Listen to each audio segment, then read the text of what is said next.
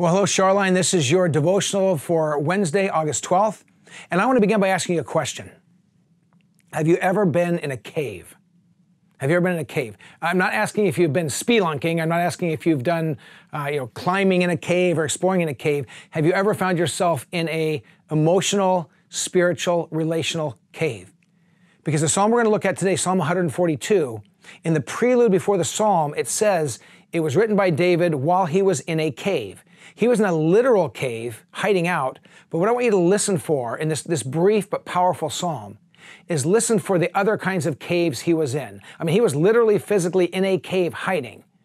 But what's going on with him? And maybe you'll identify as you listen to David some of the caves you might be in or experience in your lifetime, and then figure out how to live in the midst of those difficult times of life. So listen to Psalm 142 and just try to identify what David's going through and how that might connect with your life. Psalm 142, a maskil of David when he was in a cave, a prayer. Here's verse 1. I cry aloud to the Lord. I lift up my voice to the Lord for mercy. I pour out before him my complaint. Before him I tell my trouble. When my spirit grows faint within me, it is you who watch over my way. In the path where I walk, people have hidden a snare for me. Look and see, there was no one at my right hand. No one is concerned for me. I have no refuge. No one cares for my life. I cry to you, Lord, I say, you are my refuge, my portion in the land of the living. Listen to my cry, for I am in desperate need. Rescue me from those who pursue me, for they are too strong for me. Set me free from my prison, that I may praise your name. Then the righteous will gather about me because of your goodness to me. And there's a lot in this short little prayer.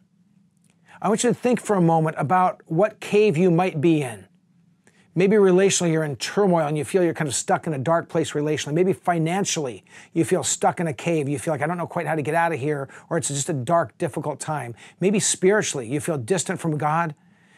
Maybe you're watching from a literal cave. I don't know, but I think all of us experience those moments that feel like we're stuck somewhere. And just a few observations from this powerful short psalm. First of all, the opening two verses, David is just honest. God, this is hard. This is painful. What I'm going through, I'm crying out to you. I'm looking to you because I can't take it anymore. If you're feeling that way, if you're feeling stuck somewhere difficult, talk to God about it. Share with God. Don't hold back, because he knows your heart. He knows what you're going through. And there's something powerful about being honest with God in those difficult times. And then in verse 3, we read this. When my spirit grows faint within me, it is you who watch over my way. David is clear that he's looking to God in this difficult time. Whatever cave you're in, whatever struggle you're facing, whatever conflict you're enduring, understand that God is the one who sustains. God is the one who watches over you. And it's in those tough times that we sometimes turn away from God or forget to turn to him, because it's so difficult and so painful. But just turn to God again and again and again, and he will be your refuge. He will be your strength.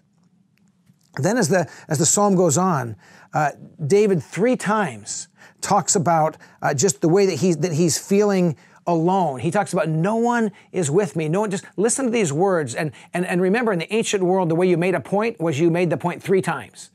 And notice in this short part of the passage, 3 times he says the same thing, really declaring he feels so alone. He feels so abandoned. And so in the second part of verse 3, it says, it is you who watch over my way. In the path where I walk, people have hidden a snare for me. Look and see, there is no one at my right hand. No one is concerned for me. I have no refuge, and no one cares for my life. No one's at my right hand. No one's concerned for me. No one cares for my life. You get the point after 3 times. Man, I feel alone in this cave. You may feel that today. Maybe you're kind of doing the sheltering in place, not going out a whole lot alone, and you're a single person in a home alone, and you feel like my home is like a cave, and there's no one else to be around me. Man, in those moments, you need Jesus, and you need the fellowship of God's people. I want to encourage you, get into a small group in the church, even online. Come to a Sunday morning outdoor service if you can, or come in your car and watch from your car, but have someone smile at you, say hello to you. I've been talking to people who have said, I haven't really interacted with anybody for 4 months.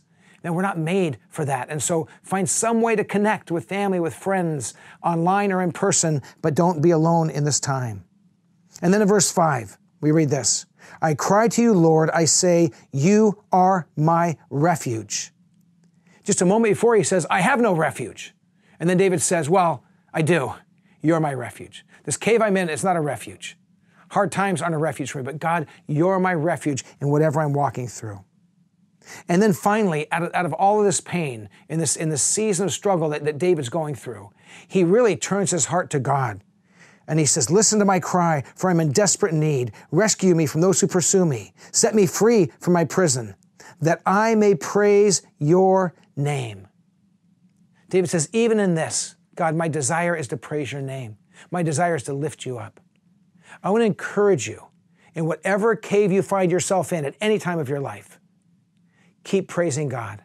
Think of the Apostle Paul in the jail in Philippi, where he's singing to God after he's been beaten and he's locked in the stocks and he's in prison and he doesn't know what is ahead. But he knows who is with him. And he knows that even in that cave of a prison, Paul can sing praise to God. You unleash chains, maybe not physically or literally, but certainly spiritually, when you can praise God in difficult times. So I want to encourage you to read Psalm 142 anytime you feel like you're stuck in a cave, and ask God to help you praise in that moment and through that moment until you're out in the fresh air, breathing deeply, without a mask on, enjoying life in the beauty of creation. Until then, let's keep crying out to God, whatever cave we're in. God bless you.